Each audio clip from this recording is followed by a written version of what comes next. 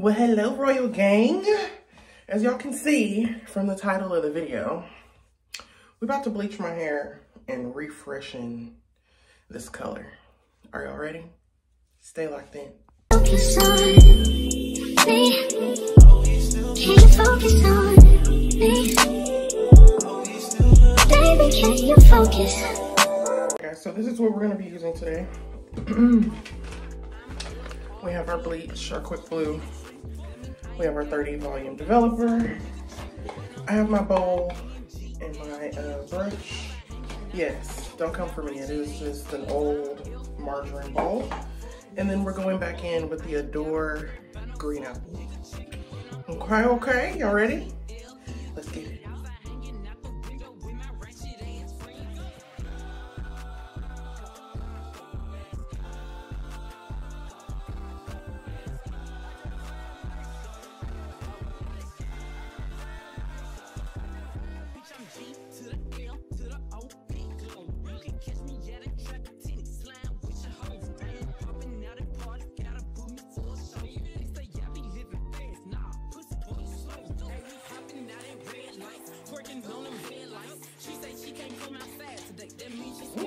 I'm making a mess.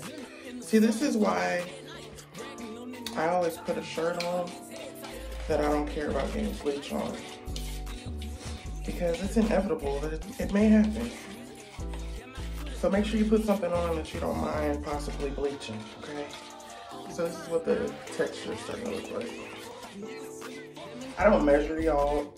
I know you should, but I've been doing this a little while. So I know what the consistency is that I'm looking for. So, yeah.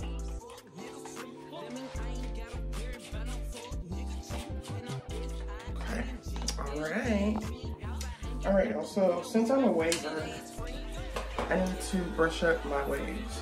So we're gonna go opposite direction of what I normally brush them.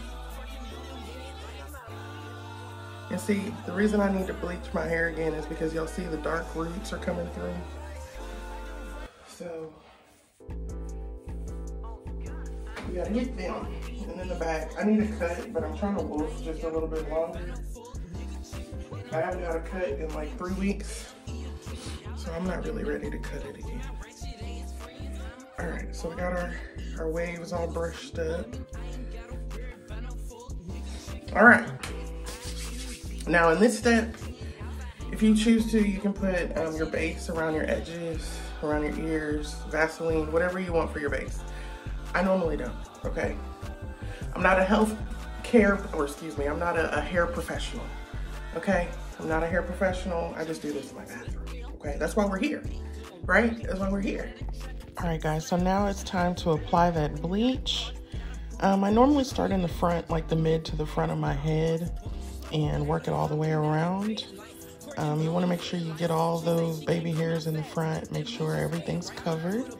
You also want to make sure you get behind those ears and check the back of your scalp. You want to make sure the nape of your neck, if you have hair that goes down that low, that it is covered as well. So yeah, we're just making sure that the bleach is covering everything. As you can see, it's already starting to pull that green out and it's already starting to lift. So you want to try to get the bleach on your head fully as soon as possible so it can start developing evenly. Excuse my facial expressions, y'all. My allergies were killing me while I was doing this, and I was concentrating and I was focused. So yes, excuse the facial expressions, but we wanted to make sure that this head was looking right, okay?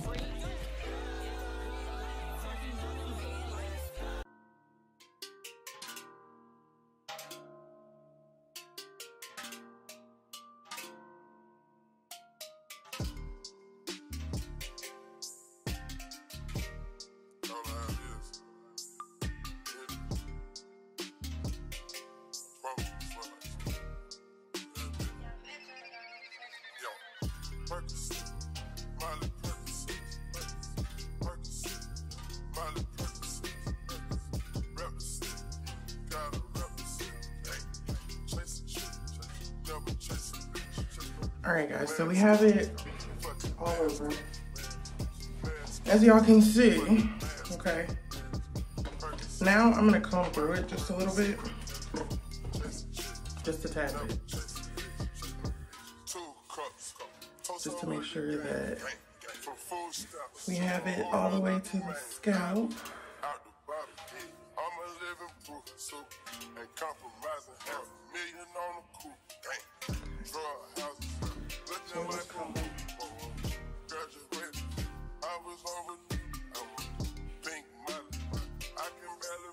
Just smooth it on back down.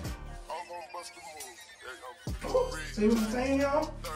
See what I'm saying? You're gonna make a mess. You're gonna make a little bit of a mess. But I have a towel right here that I don't mind getting dirty. And this shirt is not that important. But we are gonna get this bleach off of this. So now, y'all can see the green is coming out. Y'all, this is just a Randall's bag.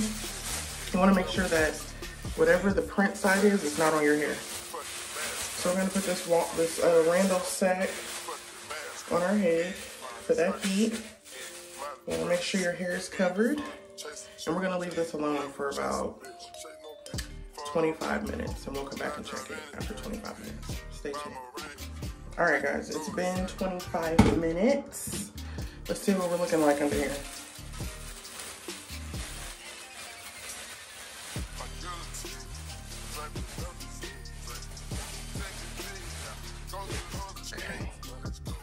Take us a little peek. We look like we're blonde under here for the most part. Just trying to make sure that it's all in there. All right, guys. Like I said before, it's been the 25 minutes.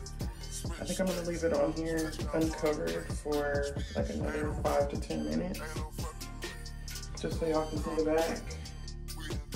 And then, we're not toning it, y'all. I normally don't tone my hair anymore. I just use my purple shampoo to get some of the brassiness out. So that'll be the next step. We're gonna wash this out in about 10 minutes. And then we're gonna purple shampoo it, okay?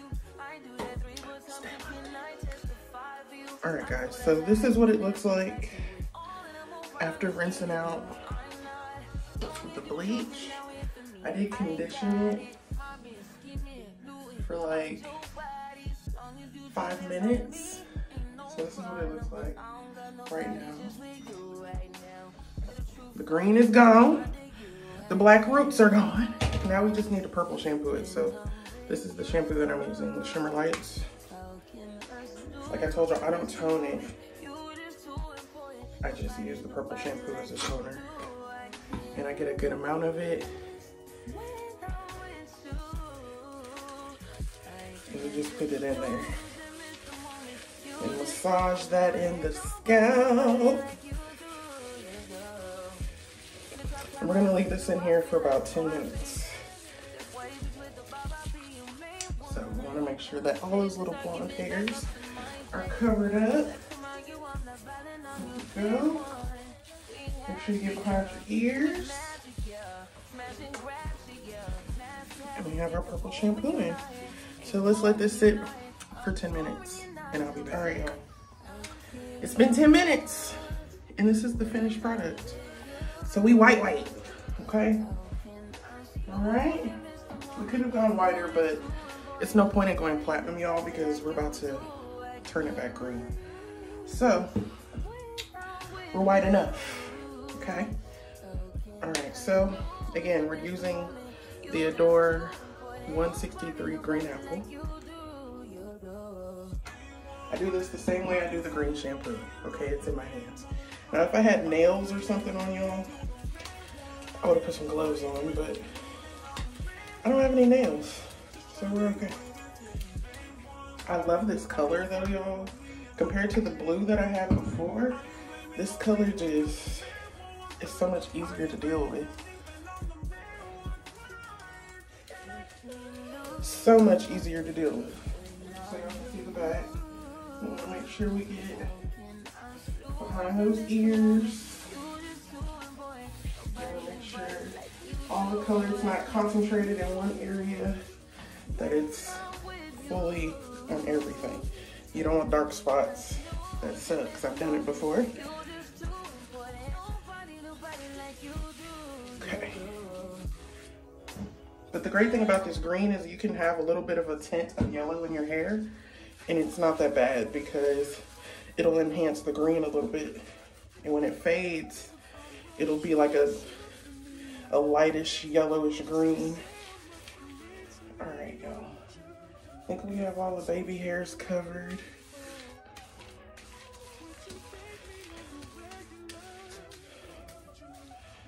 Let's take a look at the back. Let's make sure the back looks good and covered. Yep. Okay.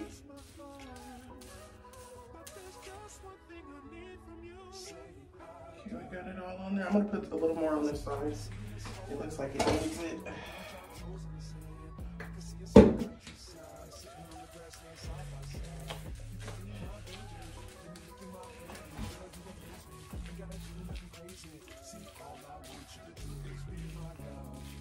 There we go. And then we're gonna leave this on here for like 30 minutes, y'all. Because the longer you leave it on, the more saturated the color is and the longer it stays. So we're gonna leave this on for 30 minutes and then we'll come back after we washed this out.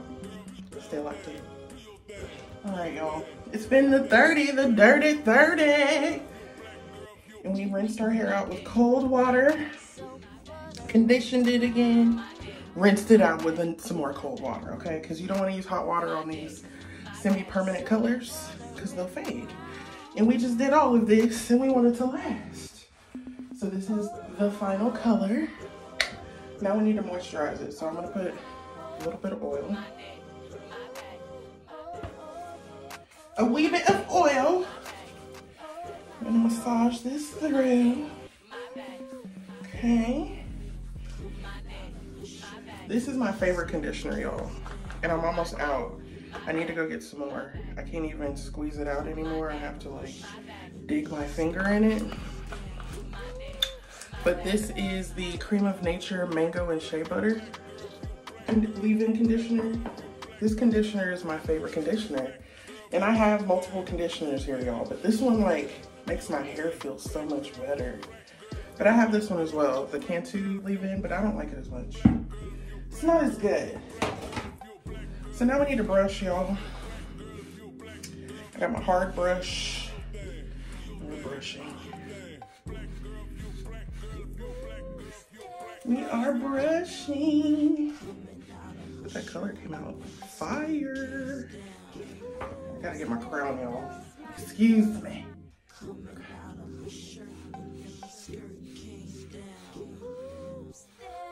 Oh, this brushing, y'all. The waver life, it ain't easy being watered up, okay? I'm gonna be 100. This is not easy. Your arms feel like noodles after all the brushing, I promise you. But we gotta stretch those waves, stretch those curls. And lately I've been focusing a lot on my crown because I want my crown to lay down as it should.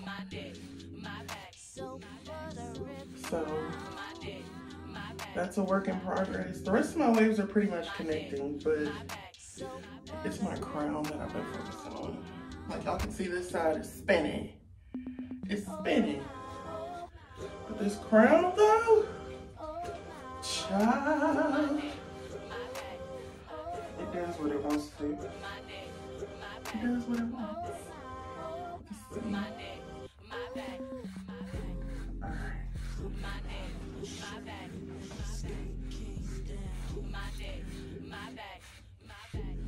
All right, y'all. It's a whole effort. So we're gonna have to do this hard brush for about a good 20 minutes in order to like really train these waves back down. Of course, it's a little bit easier right now because I just bleached my hair, so it changed my curl pattern a little bit. So it's a little bit easier after a fresh bleach to get your hair to lay down. But we're gonna do this for a good 20. This is just the first step, because then we gotta go in with our medium soft brush and really focus on that crown.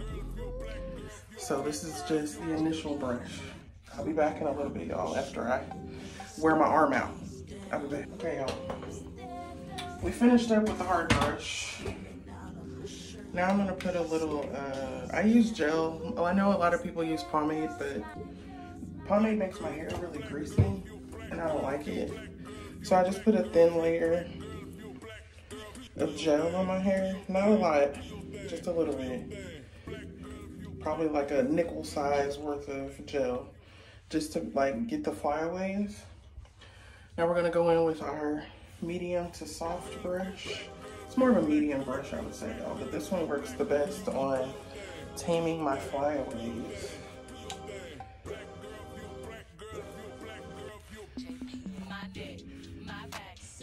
So we're gonna go in with this brush for another 20 minutes of brushing. Okay, so this is the progress so far from the hard brush. Now we're just going in with the soft one, making sure we lay all these waves down, okay? Okay guys, so here I am using the plastic bag method where I'm just taming any flyaways, making sure the hair is completely laid down. So we're gonna do this for a few minutes, make sure that everything is where it's supposed to be. Excuse my mouth moving, y'all. I was on a phone call, so that's why it looks like I'm talking to y'all, but I'm not. So yes, we're just laying all the hair down, checking all the angles, making sure everything is laid as it's supposed to be.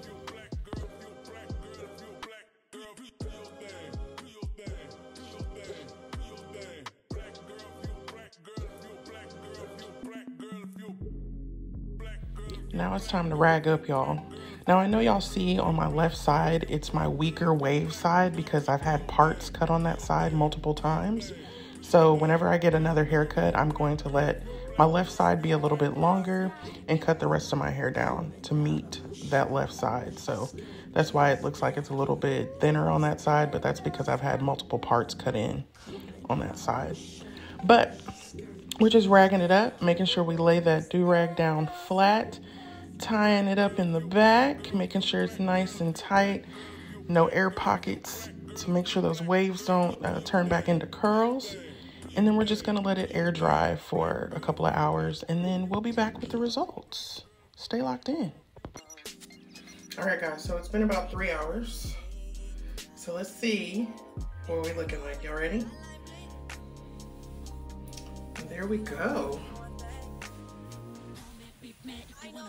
Okay. All right. So whenever I take my do-rag off, I always like to, brush my edges again.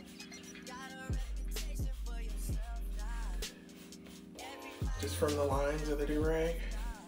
But yes, there you have it, guys. We're back. Green apple.